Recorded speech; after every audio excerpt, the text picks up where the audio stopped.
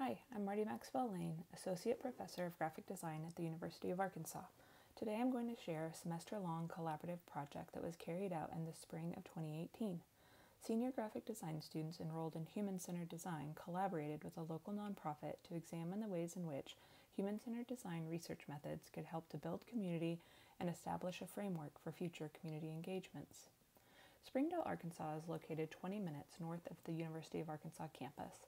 Springdale is located in northwest Arkansas, which as a whole is rapidly growing. Between 2010 and 2018, it was the 13th fastest growing area in the United States. Due to great economic opportunity for a variety of workers, Springdale has become one of the most diverse communities in the area, home to a vibrant Latinx and Marshallese community. However, many people from these communities lack representation and lack access to community decision making, which is particularly challenging during this time of gentrification. There are working class neighborhoods that are largely occupied by Latinx and Marshallese communities. The neighborhoods are being transformed. Some would say improved, some would say it is creating conditions that may force these diverse communities out of the neighborhood. During this time of change, some neighborhoods have become rather desolate. Where there was once vibrant block parties and a tight-knit community, there is now a lack of activity. TASK, the Teen Action Support Center, was founded in 2009 and created the station, a downtown Springdale teen collaboratory to empower teens to take action in their lives and communities. They work to engage teens from area neighborhoods and the larger Springdale community. They are strategically located in the heart of the downtown gentrification. One of the things I love most about the station is that they employ teen interns from the neighborhood, many who go on to be leaders at the station or in other community organizing work. The station offers a place for teens to experiment with robotics, make art, record music in a professional recording studio. In addition, they offer counseling for teens and families. The station also houses an office for the Washington County Juvenile Court, hidden off a bit to the side as to not disrupt the mood, that serves at-risk teens. In 2018, I was introduced to Erin Shelton, Executive Director of the station, and we discussed ways that my human-centered design course could support a series of community block parties that the station was hosting. The station had recently been awarded a grant to host a series of 4 block parties to engage the neighborhood, but particularly the area teens. A side note for later, as you can see in the photo, the age of the students in my class and the age of the teen interns is very, very close. I think this played a critical role in the success of the project, but more on that later. Human-centered design is a design studio that students in our BFA program take the first semester of their senior year. It is largely a research methods course where students are exposed to ethical methodologies for carrying out human-centered research. We focus quite a bit on diversity and inclusion as related to research methods. We make sure students are mindful of who they are including or excluding from their research, make sure any bias is addressed on the outset of the project, and take on the motto of designing with, not for. This course builds on students' knowledge from their user experience course and prepares them for designing for complexity and the self-directed degree project course they take in their last semester. We typically collaborate with a community in either human-centered design or design for complexity, but rarely both, as back-to-back intensive community collaborations can be taxing on students. During this spring course, my human-centered design course partnered with the station as well as another School of Art course, Social Justice in the Arts.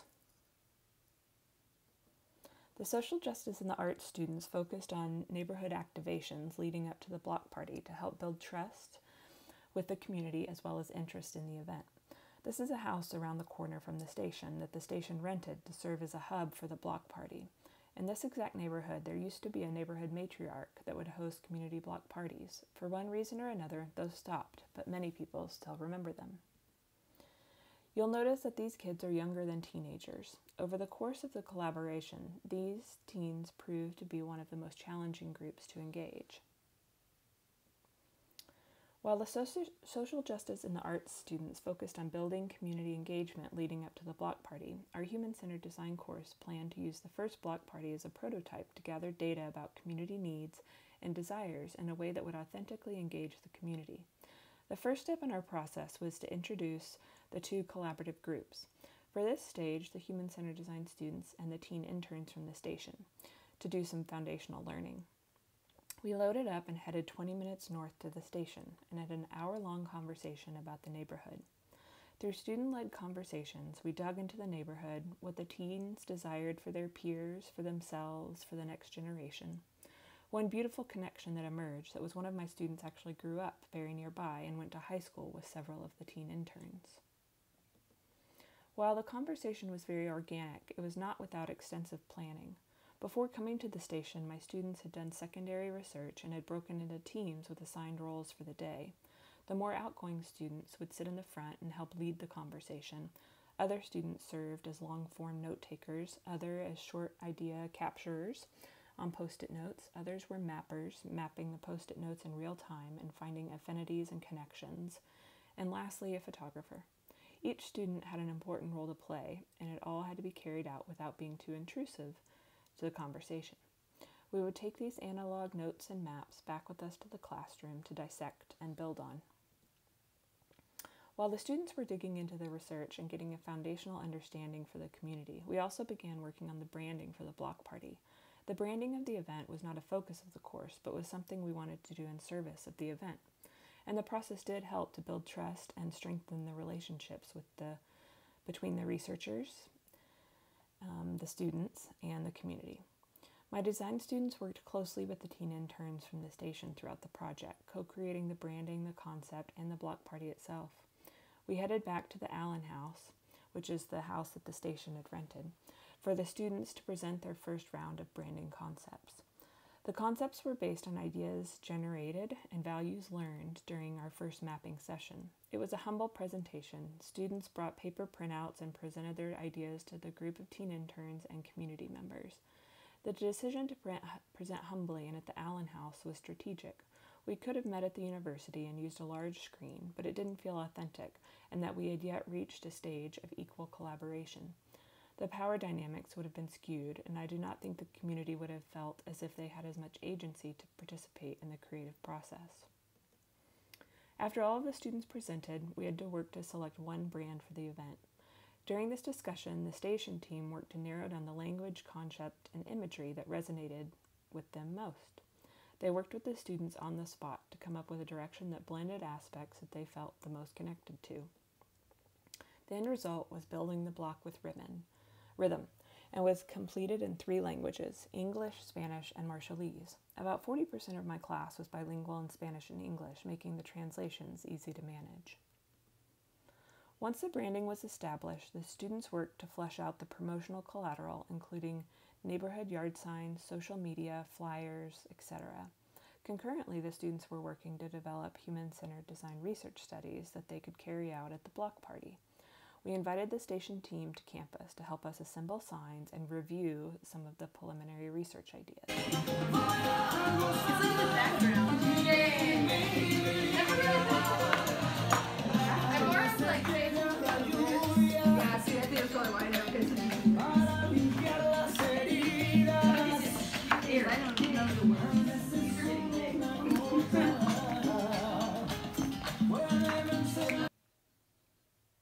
Everyone, including the executive director of the station and myself, was in the assembly line working together.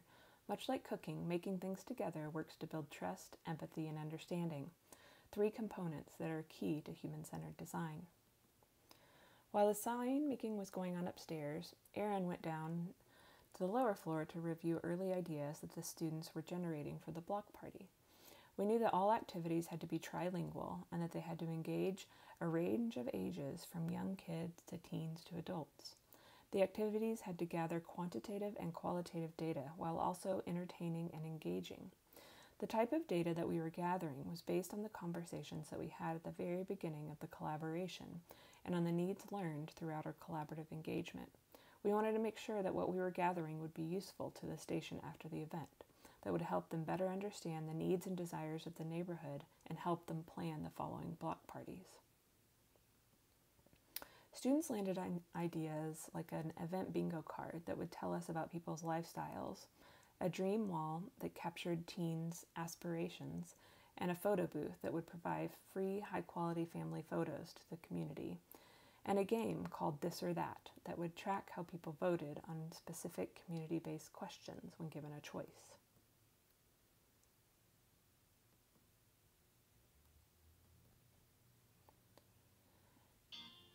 The event was held on a Saturday in the spring. Students all attended and ran their booths and various activities, documenting, capturing data, and engaging with the community.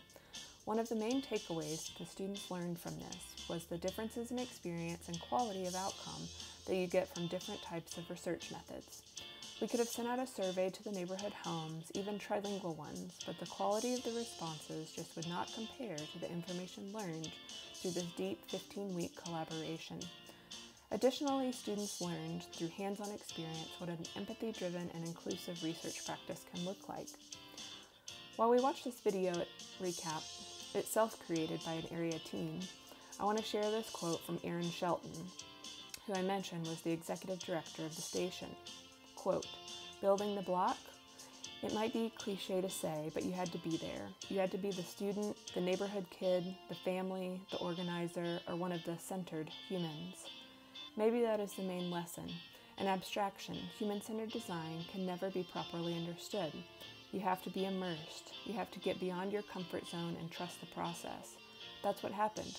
By trusting the process, by being a little vulnerable, Marty and our students earned our trust, and it is only with trust that any human can truly be centered. Building the block taught us all so much. Ultimately, we learned that there is always more to learn. We are one big human family after all. Did I mention it was a blast? Oh, and hugs. Lots of hugs."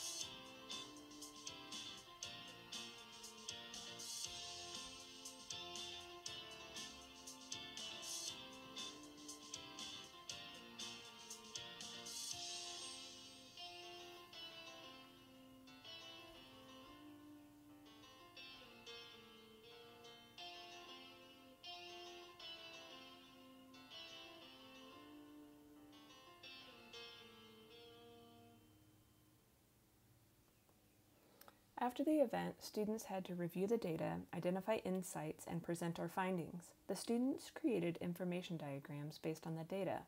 For example, from the dream wall, they broke down the dreams into categories like self-oriented versus career-oriented, grounded versus speculative.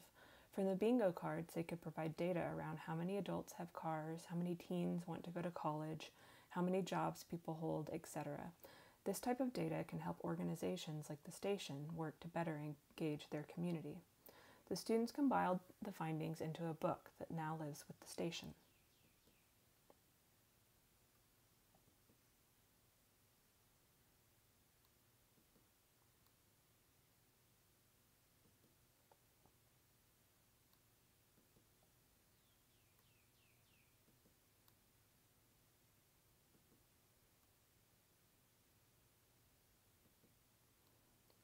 When we first met with the station, many of the teens shared frustrations about not having a voice in the decisions that were being made in their community. They openly wondered about how the city could better engage with the local community and teens. I believe that through this process, they have learned ways that they could engage their community and improve access to decision making. While that was not an original goal of the project, it's a rather impactful outcome.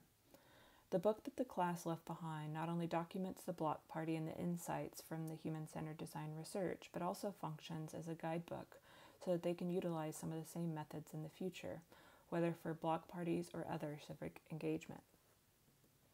Thank you all for your time. If anyone would like to continue this discussion, please reach out. Thank you all.